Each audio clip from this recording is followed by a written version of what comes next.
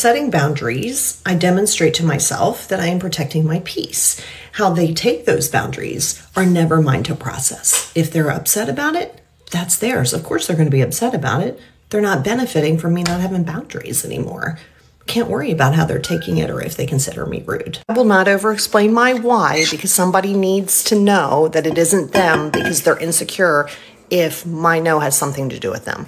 My no is part of my boundaries. I do not have to over-explain my boundaries, and I'm okay with how they receive it.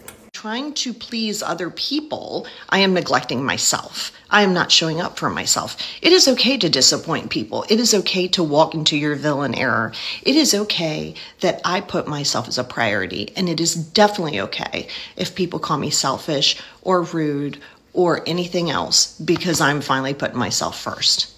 That is not my issue to process. Repeat those affirmations as often as you can, right? You may need it 800 times in the beginning, a day.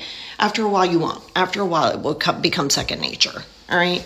And that's because you got to work on yourself, of course, right? You want to work on your self-esteem. You want to break some of those old thought patterns. But as far as what everybody else thinks, it is never your issue. And how they feel about your boundaries are most certainly not your issue. Repeat those often.